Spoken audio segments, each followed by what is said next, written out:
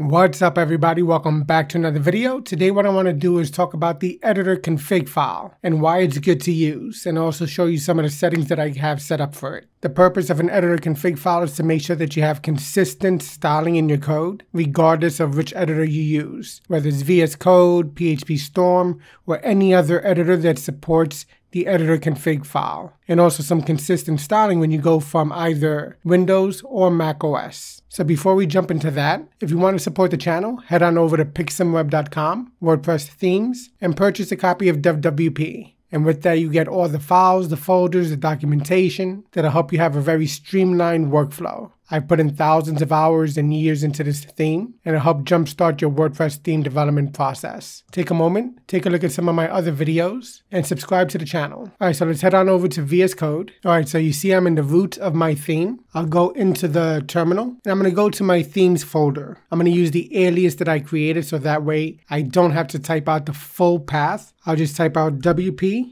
WPT, and then T for the themes, and it takes me directly here. So instead of having to type out the full path, I just type out my alias, which is a shortcut. If you haven't seen that video, definitely take a moment and take a look at that one. In that, I show you how to set up aliases for Windows and Mac OS. I'll use another one of my aliases to list all the files and folders within this directory. We see we have DevWP. I'll change into that directory. And we see we don't have the editor config file. So first thing I want to do is I'm going to use the touch command. This will create the file .editor config, and I'll hit enter. And then I'm going to use my alias over here. Typically you would type out the command start on Windows or open on Mac OS if you want to open a file. But for me, I just use the letter O for open, use tab completion, and now it opened it in my editor. So now you see that VS Code identified this as an untracked file. I'm going to paste in my code and I'll explain exactly what it does. Okay, so let me scroll up. This is basically an editor config file, and it makes sure that the IDEs and code editors that support this file will utilize the rules here. So I'm saying that this is the root where this file is in the DevWP theme. This is the root of that project. And then using this command over here, I'm saying apply all these rules to all the files. The character set is going to be UTF-8. End of line is going to be LF for the Unix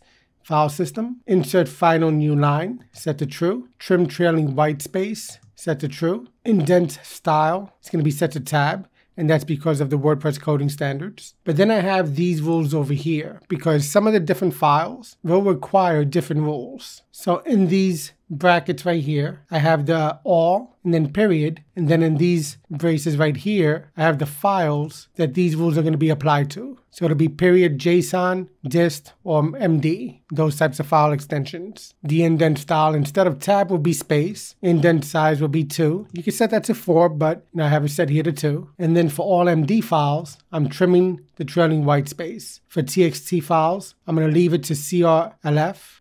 For XML files, it's going to be indent style space and then indent size 4. Now you could change these up, you could change the values, you could play around with it to suit your needs or your styling preferences. But this is just to make sure you have consistent styling in terms of your code and your projects. Now you will need the editor config for VS Code, this extension. And if you want to have the shortcut that allows you to reformat the file, for those particular types of files, you would need these various tools. All right, but that's the editor config file. It's very good to use. It helps to ensure consistency in terms of your code style. I definitely recommend reading up on the requirements of your project. If you're working on WordPress, it would be the coding standards and making sure that your files adhere to that in terms of the spacing and the tabs and indentation and things of that nature. Now there's other linting that we're going to be doing, but this gives you a start. All right, so I'm going to go back to terminal. I'm going to use my alias to go back to the roots of this project. I'll use my alias for get status. We see we added a file.